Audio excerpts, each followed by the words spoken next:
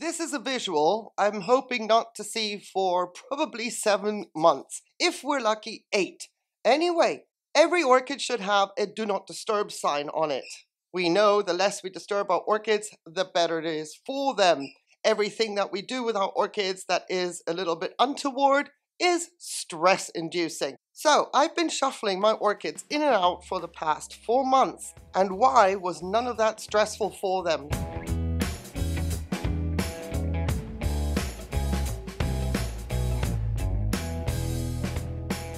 It's good to have you here. If you're in a position like mine, let's just say that you grow your orchids permanently indoors as a general rule, but eventually, because it's sunny outside, you do bring them outdoors. You're probably wondering, yeah, well, I shouldn't be stressing them out like this.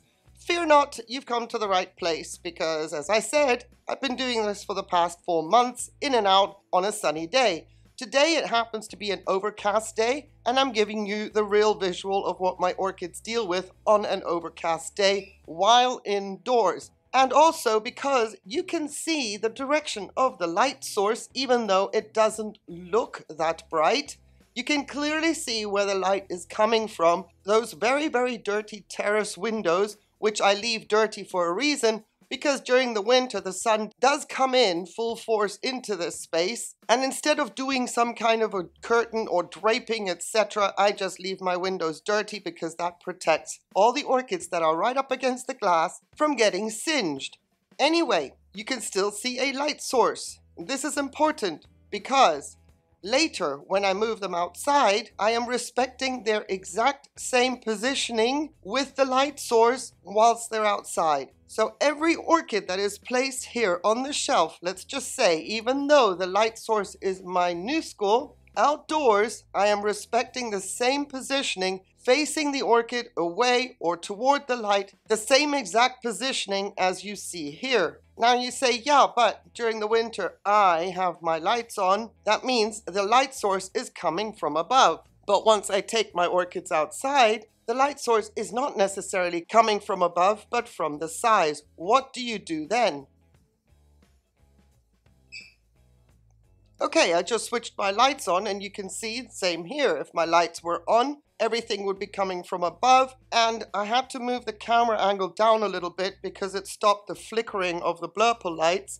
But you can see the row of orchids up here, they are getting light from above. However, if that were to be the case, and then you move your orchids outside and the light source is coming from different angles, know that it makes absolutely no difference because the light source is coming from all different angles while the orchids are outside as well, because there is so much more reflection outdoors than there is indoors. So if you have yourself an orchid collection where the majority of them will be able to enjoy the great outdoors, no matter for the time of months that they are outdoors, before you have to bring them in again, do not worry about the direction of light previously for the majority of the time coming from above, and then take them outside. Well, the sun angle in the summer is so much higher in the sky anyway, but there's also so many more reflecting influences from all the area and all the surroundings. And then you'll see the oddball out orchid here, which is my Panarica prismatocarpa, and that new growth is facing directly towards the light. But this is already at the later stages of my winter. In the past, while that growth was growing, she was positioned right there. And you can see how the new growth is now coming towards us. But what I was trying to do is make sure that the new growth isn't going to become too lanky out of the angle of the pot. But the light source was coming from back there. If you can see, when I switched the lights off, that is how I grew that orchid. So because I'm in the interim right now, at night, because there is no light source, I just put this orchid on the shelf wherever she is safest from me walking past her and knocking the pot over. So that was just that one exception in case your keen eye picked up on it. But everybody else, for any eventualities, in case I cannot get to shuffling next day, everybody else gets positioned in such a way that they are always in the same direction. The pot is always positioned in that way that the light source remains the same no matter if my orchids are in or out. And I'm going to get to shuffling now, and then we'll pick up when they're all outside. Even though it is an overcast day, there is definitely more light outside than there is inside. What is my point of reference as I move my orchids? I look for roots, I look for new growths, and in my case, new growths always face away from the light source so that they grow back into the pot and towards the light source, keeping the orchid contained within the pot and not going every which way. In some cases, I am looking at the back end of my orchids because the growth is at the far end, the way I turn the pot. Let me show you an example right here. An easy one, but this is what I'm talking about. Here is my Rhinanthera citrina, and you can see how the roots are sticking out. Long, super long. Do I need to put a light on? I think it might not be such a bad idea. Here we go. Super long root sticking out, okay? She was on the shelf, obviously for me. Thankfully, the root is growing in such a way that it can stick out from the shelf where I don't walk into it. But that's how she is on the shelf if I were to leave the orchids inside and couldn't move them outside.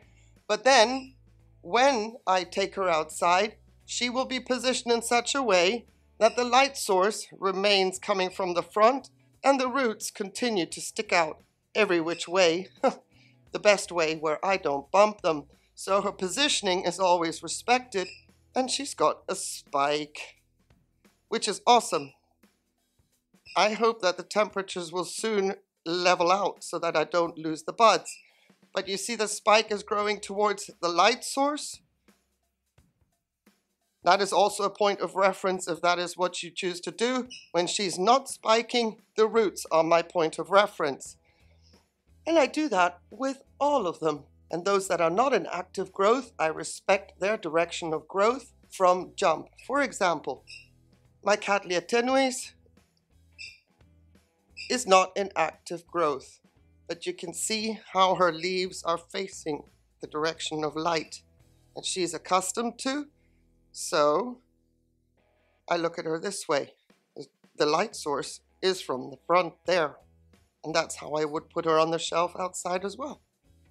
I better get a move on and get them all outside.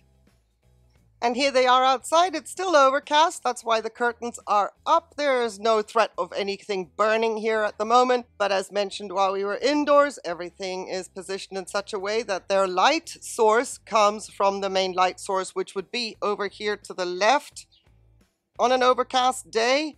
And then, of course, the west side over there will have afternoon sun if it were on a sunny day. But let me show you our one example just to give you a point of reference of what I'm trying to tell you about. This doesn't stress the orchids out because of me respecting their light source. Every single time I position them elsewhere, here's the citrina. You can see the roots are now facing away from the light source. The main light source is over there. On a sunny day, the berry odor is blocking the light from the west, so that's not an interference anymore.